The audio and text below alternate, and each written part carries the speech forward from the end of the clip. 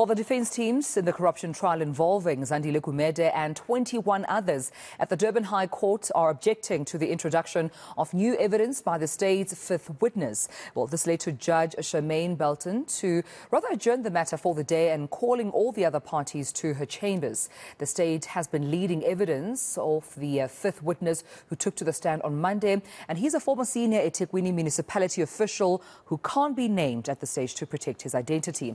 Our senior reporter Dasen Thethiah speaks to legal analyst Mpumelelo Zikalala at this point, but he also joins me now, of course, to give us perhaps even context as to what exactly is the status of the court case. Dasen, a very warm good morning to you. Where does the case stand run about now in terms of the latest developments coming from court? Well, Tumelo, you know that the state had to relook at its strategy and, in fact, begin this week with a new thread of evidence, and that was because of those fears that had arisen as a result of the home of one of the witnesses being shot at last week. So that really changed the game.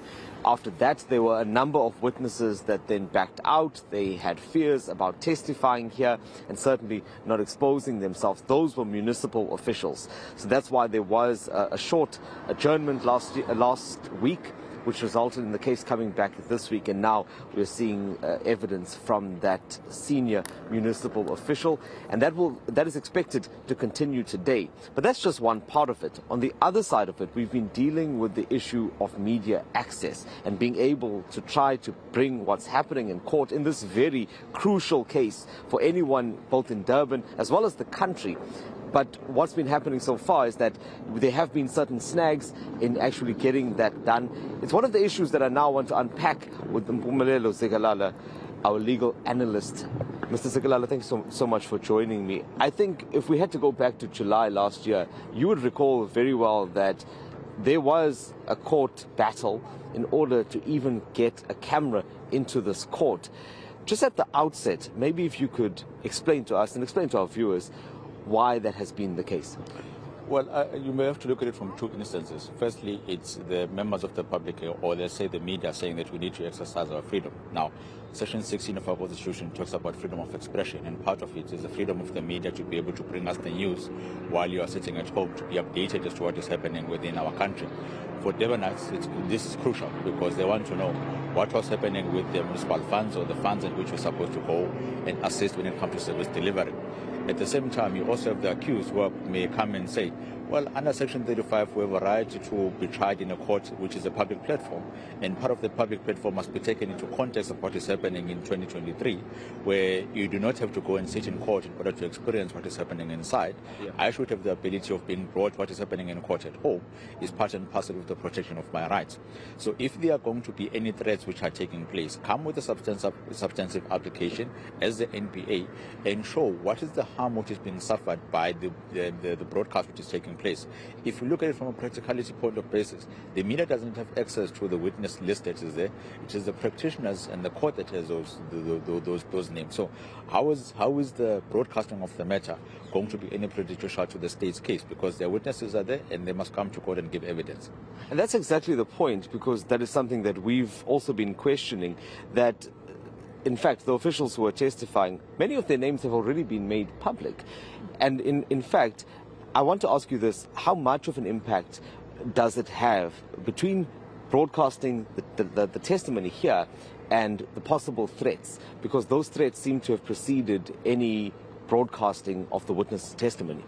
You see, you may find that even if an order were to come out today saying that there must be no media access at all, the threats will still continue. At the end of the day, the person who's going to take the final decision as to who is innocent and who is guilty is the court.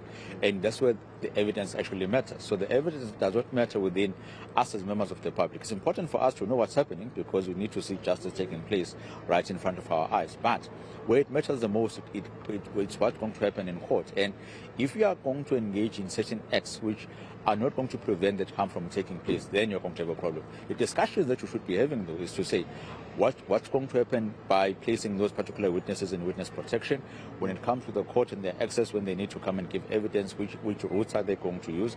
Let's make sure that we deal with the evidence in much earlier so that we're able to preserve it, place it on record to allow the adjudication of the matter to be done seamlessly. So those are the type of discussions we should be having, not a discussion of whether media should be allowed or not. And just lastly, how do we balance the two? Because on the one hand, yes, the media can bring these relevant applications, but then at the risk of delaying the trial even further. But at the same time, it is important that the public does see this. So what do you suggest is the way forward, or what kind of recourse do we have? Ordinarily, there would be an application that should be made by media houses to say, here we are, give us the rules. Those rules, of course, are going to take into account the rights of privacy, which is why we see in other cases that the faces are not being shown. However, we are able to hear the audio. I think that's a perfect balancing act. We are able to protect every rights that are there. Now, if you have made that order, stick to it so that you are able to provide that balancing act is able to continue up until the trial ends. If you are going to change it unilaterally during that process, I'm afraid it may amount to that presiding officer changing their own order unilaterally, something which is not allowed by the law. Any changes that must be made through an application. Every case or every party that is there must be able to make their case, and the adjudication should then be able to follow. Thank you very much. Mpumelelo Sekelala there, giving some insight into the struggles faced by journalists that have been trying to cover this trial. In fact, the latest amended order says that we are not allowed to have cell phones inside the court. They're meant to be switched off and left in our vehicles for the duration of the time in that court. And unfortunately, it means going really old school and taking out a pen and a notepad. So the struggle does continue, but so does the trial. And we will try to bring you all of those details of what the latest witness has to say on the stand when he continues his testimony. All right. And just perhaps a quick one, Dasen, what time can we also expect court to start? Our court will resume after 10 o'clock today. It has been fairly efficient in that sense, save for a few delays.